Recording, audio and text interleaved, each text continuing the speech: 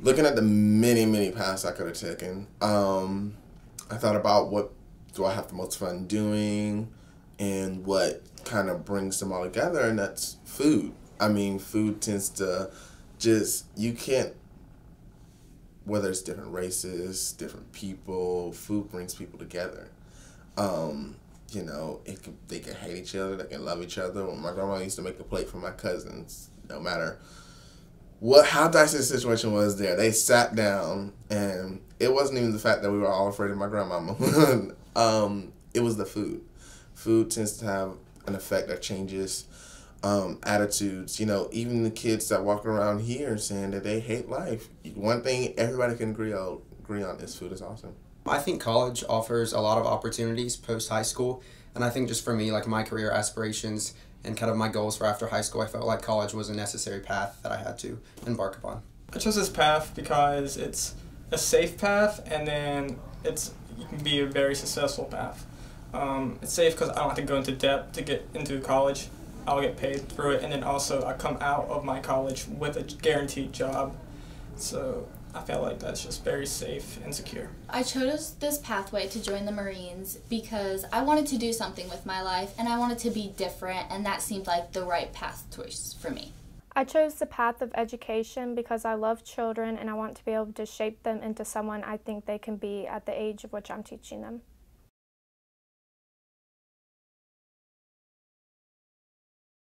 Getting into my path, I don't want to say it's easy because it's not, but it's more simple than you think it is. But it takes more work if you want to be successful in the path. Getting into it and getting the techniques from it and being successful are two different things. I think for me, the process started really, I guess, the beginning of junior year. I started looking at schools, researching the college admissions process and what it kind of took to be a competitive applicant in the college admissions process. And then there's kind of the standard, you know, you have to take your standardized test. So pretty much end of junior year, beginning of senior year, I covered all the bases with the standardized testing. And then basically from the summer before my senior year to about December of my senior year, I was working on my applications, writing on my essays, and then finally getting those final touches put on there and officially applying by about January 1st, January 2nd. To be accepted, you have to first apply, which is completely free, but there's many different companies that you go to. You have to take these tests from CPCC, which is a college in Charlotte, and then they had to invite you to their orientation. So that's like a week-long process where they just see how well you're doing in the environment, and then they teach you some things, they do more testing. Then after that, you get invited to another internship, which will be throughout the whole entire summer, which is where you really learn more about what their company is, exactly what they're doing, and you do take a few classes, and you're getting paid like $10 an hour while you're doing this internship, so it's a paid internship. And then at the end of that, they'll decide if you're going to come back for the apprenticeship or not. The process is going to talk to your recruiter, figuring out actually what branch you want to join, and then there's another process to where you go to MEPS, and that's where you take a physical test and the actual ASVAB. The process of being accepted into this path was applying to many different colleges that I was interested in and waiting to see which colleges I would be accepted into and deciding which one would be best for my major and where I would feel comfortable at, and that's why I've chosen Coastal Carolina University. The most recent thing I applied to was the CIA, not the government agency, the Culinary Institute of America. And I'm not sure if I was sent there by recommendation. I'm not sure if they were just keeping tabs on me, but they sent me a letter. They waived their application fee. The biggest cost was time, but I mean, time is always being taken away from us. I mean, it's better for that cost to go towards something that's beneficial to your future. But there was no cost. I was just blessed. I was amazed. I was surprised. So there were actually a lot more costs than I thought there were going to be with applying. So really, if you tally everything up, it's kind of insane how much you have to pay to apply to schools, but because you have to pay to take standardized testing, you have to pay to send those standardized tests to the different schools that you're applying to, you have to pay to apply to the school, and that's normally somewhere between $50 to $80, kind of ballpark range. and then you even have to apply to send your financial stuff in. So there was a lot of costs associated with applying to college. Applying for this is completely free, and in fact, if you get accepted, you're going to make a lot of money. There were no costs to applying, but it does take a lot of physical training and stuff. When applying, I had to pay an application fee, enrollment fee, fee for housing, my meal plan, and I also had to pay a fee for orientation.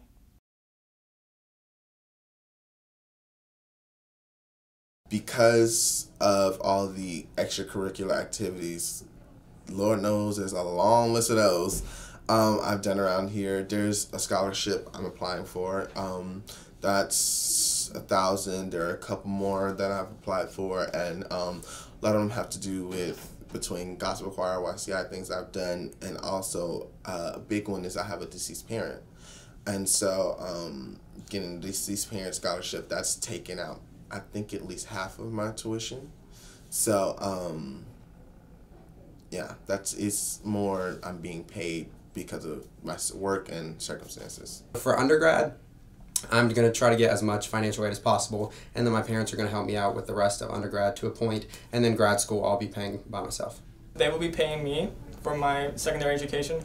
During the time of the apprenticeship, it's projected that you make about $160,000 while in school, getting paid, and then also working for them at the same time, so getting experience on the job while learning how to do your job. We aren't paying anything, but during boot camp and MCT and that whole learning process, they are paying us. But we actually do have to get money taken out of our checks for uniforms and stuff.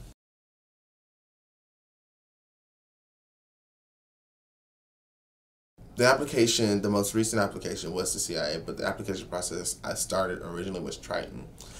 And I actually started that a little over a year ago. It was with my dad, so when he passed, it was all of a sudden, and it set me back, and I didn't want to finish it. So I didn't really start back applying again until this year, and it was a little late, yes, but luckily I was blessed. Someone had my back out there. The other hardest thing are the nerves. Senioritis tends to come at you, and it bites hard. So once you get past the nerves and any other baggage, I mean, everyone has their own situations at home. Once you get past all that, it's nothing you haven't been through in high school. So I mean, the hardest part would probably be just getting past my situations and going forward instead of looking back. My most unexpected encounter was probably the time that it took to apply. I knew it was going to be a big investment, but really to get all my applications in, and I ended up applying to about 8 schools. It took about 6 months for me to just writing the essays took about 6 months. So definitely applying was a bigger time investment than I thought it was going to be. I didn't expect the application process to be so lengthy.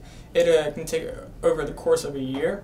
So I did it in my senior year, and right before the school year started, I started during the summer touring the companies, see which ones I was most interested in, and then it didn't come until the next February that I actually applied, and then in March I went for the orientation, and we'll see if I get the internship over the summer. Going through MEPS, I didn't expect it to be that time consuming and long.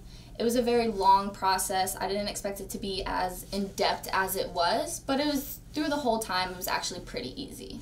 There wasn't really anything I encountered that I wasn't expecting because my brother just applied to college, so I kind of knew what the process was like, but some of the fees were more expensive than I thought they would be, and some of the applications were a lot longer than I thought they would be.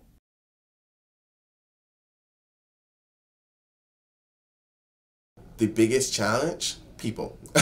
All the way. Because something I've had to learn, thank God I work in Kidsmen.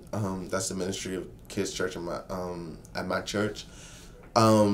Being there taught me how to work with different people, different little ones, especially the fact that they don't know when to stop throwing tantrums. And the hardest thing was in culinary arts 2 through 3, I was at Fort Mill High, and their dynamic over there is completely different than ours. And so it took a minute to me getting adjusted with them in the kitchen because they are so, ironically, they're more messy than me. If you saw my book bag, you'd probably like have me checked out.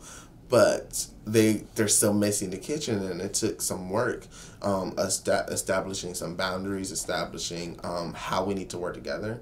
Because if not for that, I don't think I could have continued. And without those classes, I don't think I could have been noticed and gotten the opportunities that I have now. I think the biggest challenge with kind of obtaining my goal and kind of getting into the universities that I was hoping to get into was probably just kind of the amount of time that it took, because really if you look at the college admissions process, it starts with taking your standardized test. So I did a bunch of prep for standardized testing and making sure that I was in the score range that I felt like I needed to be in to be a competitive applicant. But then after that, it became, how do I market myself and how do I make my application in a way that makes me seem, again, like a competitive applicant. So it really is a lot of just putting a lot of time and investment into that application process and making sure that you're kind of putting your best foot forward and showing yourself in the best light. It's definitely getting the accepted part. There's a lot of competition that goes into this. Where I went for Siemens and Groninger, there were about 20 people from varying backgrounds from all around Charlotte. Some college students, you can still do this if you're in college or you've graduated. Then there was juniors and seniors and people that have almost already been accepted before coming back again to try. So it's a lot of competition, and that's the biggest challenge here, is overcoming that. A really big challenge for me was keeping my grades up and trying to have better grades my high school years than like previously, and waiting to see if I got accepted or not.